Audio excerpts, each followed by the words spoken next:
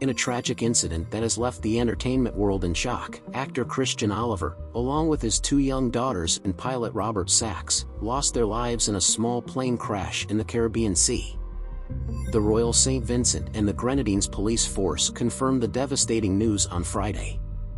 Christian Oliver, 51, known by his real name Christian Klesper, gained recognition for his roles in films such as Speed Racer, The Good German, and Valkyrie.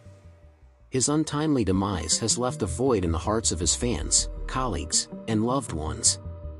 The small plane, en route to St. Lucia, encountered difficulties shortly after takeoff, plunging into the ocean near Petit Nevis. Local fishermen and divers promptly responded to the scene, aiding in the recovery of the bodies. All four individuals on board, including the pilot Robert Sachs, were tragically confirmed dead by medical practitioners. Christian Oliver's representatives expressed their condolences, stating that their thoughts and prayers are with him, his two daughters, and his family. The U.S. State Department is extending consular assistance to the grieving families during this difficult time. Born in Germany, Christian Oliver had recently shared a New Year's Day post, mentioning that he and his family were enjoying their time somewhere in paradise.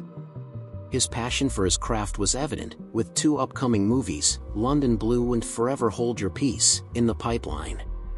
Colleagues, such as director Nick Lyon, paid tribute to Oliver's dedication, describing him as a great colleague, actor, and friend.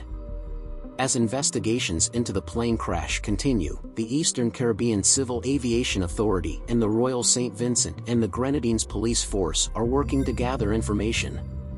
The entertainment industry and fans alike mourn the loss of a talented actor and loving father. Christian Oliver's impact on the film industry will be remembered, and his legacy will live on through the films he brought to life.